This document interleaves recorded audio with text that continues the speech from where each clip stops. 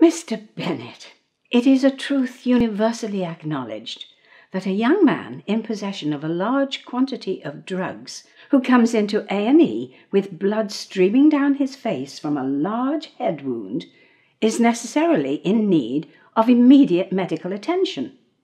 Now put down that knife and let me examine you.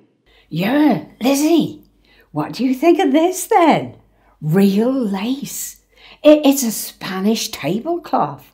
My brother brought it home from that there shipwreck down at Land's End. He goes out with the pirate ships, you know. They brings on all sorts of things. Lace, perfume, gold coins, baccy.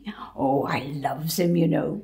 I'd do anything for him. If he was to say to me, here, go jump in the River Tamar and swim right through to Plymouth Harbour, I'd do it just for him.